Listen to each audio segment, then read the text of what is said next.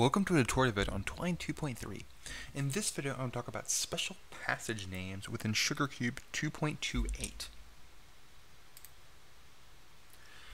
There are multiple special passage names within SugarCube, a great many of them in fact, all of which give the author access to different functionality, headers, footers, as well as different events that happen within the rendering cycle of SugarCube. In this video, I'm going to highlight 3 of them that are important and pretty commonly used. The first of which is a StoryInit passage. It is run before anything else is run, and it allows us to initialize things for the story. If we want to set up variables, set up values, maybe do some initial calculations or statistics management, we can do that within a StoryInit passage. And it allows us to set everything up, and then we move to whatever the starting passage is. The 2 others I'm going to mention here are the PassageHeader and PassageFooter passages.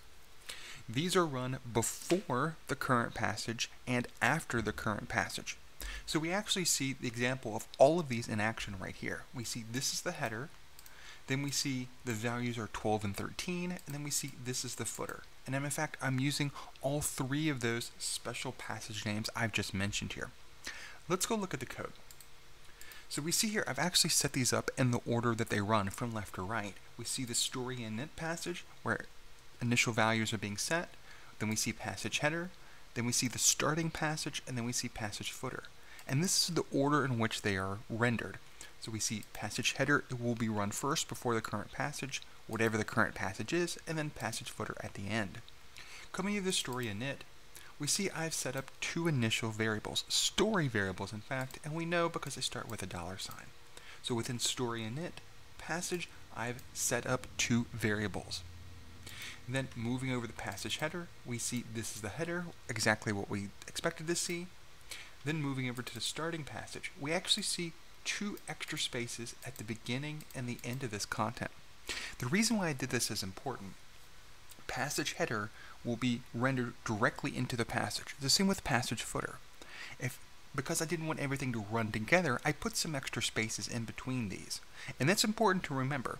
All of these will be rendered exactly as they appear.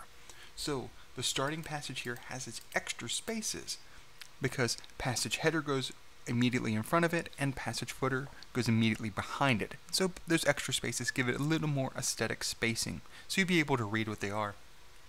Notice here we can immediately use these variables in this starting passage.